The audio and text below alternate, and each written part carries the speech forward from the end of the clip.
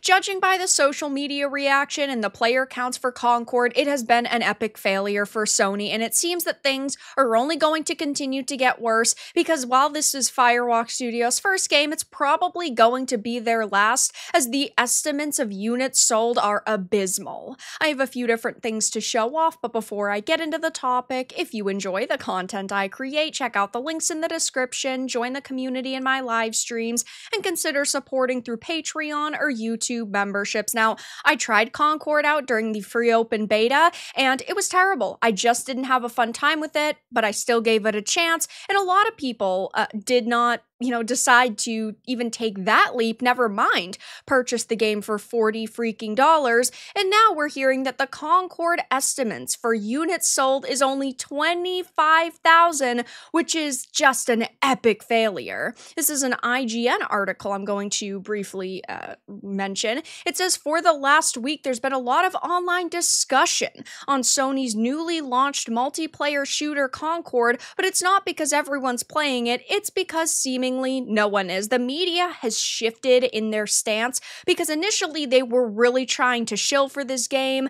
They were saying it was going to be the next big Overwatch competitor because that is what Sony believed. They were trying their best to cover it, and I understand that they wanted to be on top of a potential new large game so that people following it would go to their site, read their articles, their reviews, and ultimately it would get them more traffic, but that hasn't happened, so they ended up on the wrong side of history, and now they have to kind of shift their stance because they realize, oh my god, this is such a big failure, we can't continue to shill for it. It says plenty of games don't sell well at launch, but observers have latched onto Concord's dramatic failure due to its high-profile nature as a Sony first-party game and its shockingly low Steam concurrent player numbers at launch. I love this, how they say, plenty of games don't sell well at launch. You either sell well at launch or you don't sell well. Unless you shift things around and you really, reboot and revamp your game, which rarely happens, you're never going to change that initial perception. The, one instance I can think of that was massive was No Man's Sky, but they had a lot of money up front because people were so excited for it, even though, the launch went exceedingly terrible. They did turn it around though because they had that initial money and they made a product that is worth buying now. But, that's not going to happen with a game like Concord. They would have to completely, strip this to the bones and they would have to rework everything. The framework of this game just isn't good. And that's why there's only, 700 people that were on at one time max on Steam. Obviously, we do not have console numbers exactly, but as you can see, weekend 2 after release and only 93 players are in-game on a Sunday afternoon. Peak was 697. That is abysmal. And now we're hearing that it's estimated that it only sold about 25,000 units.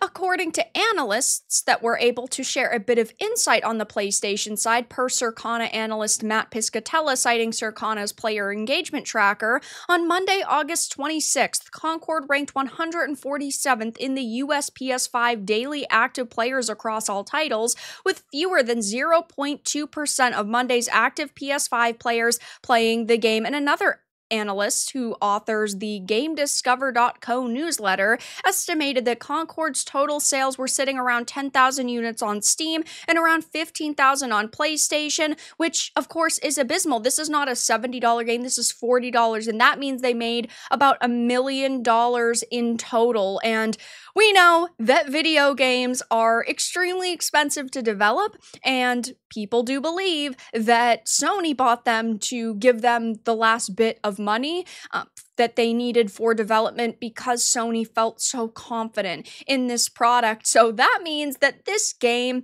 probably had an even bigger budget than we initially assumed. Right now, the estimates for the budget are sitting at about $115 million from everything we've heard, from the little bits and pieces of information we've gotten. It's not like they've officially confirmed it or anything, but that is a pretty average cost for a AAA game, especially one, that again is being published by Sony because Sony bought the studio. Like, you expect Sony titles to do extremely well, but this is what happens when you don't put gameplay first, you don't listen to people, and you go and charge $40 for a game that's competition is all free to play. I like hero shooters. I play hero shooters and multiplayer games. I think that they can come out now and still be successful, but you have to have something new and unique. You have to have a reason to draw people in. Why would I go to Concord if I can play Overwatch that I've been playing for years at this point? And they were definitely stuck in that 2016 Overwatch mindset because they're charging $40 for it. I understand that they said there's going to be no battle passes, no loot boxes, no microtransactions, which is a great philosophy, just not with a game that's competition is free to play. You really can't do that now unless you already have an audience and people that trust you, and this was their first game, and probably, to be honest, their last. People are sick and tired of live service titles. It's a very oversaturated space at this point. And I just don't see a lot of people putting their faith into a title like this. I think now this game is actually going to go free to play. There were a couple of rumors circulating. I did cover it in another video that will be linked down below. But it's rumored that they're already considering going free to play because they're not exactly sure how else they're going to get people in the game, which is pretty obvious judging by the less than 100 people that are online on Steam right now. I do think that it's going to upset people because they spent the money, and the only way they could really, kill that backlash would be to refund everyone.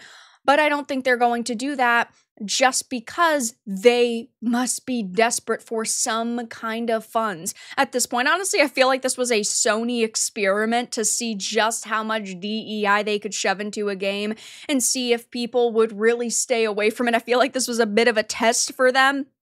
Let me put on my, tinfoil conspiracy hat here, but I just don't see what they saw. They invested a lot of money into this. They bought a whole entire studio for this game, and it's an epic failure. And honestly, none of this is very shocking. We knew from the start that this game was probably not going to do amazing.